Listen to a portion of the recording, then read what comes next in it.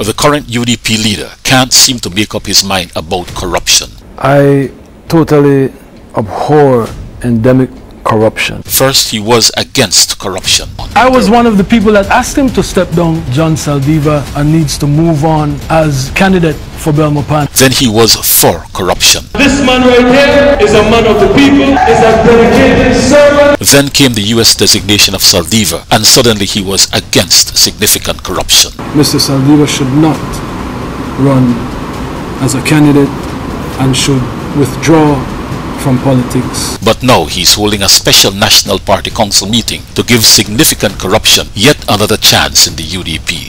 Is he for corruption or is he against it?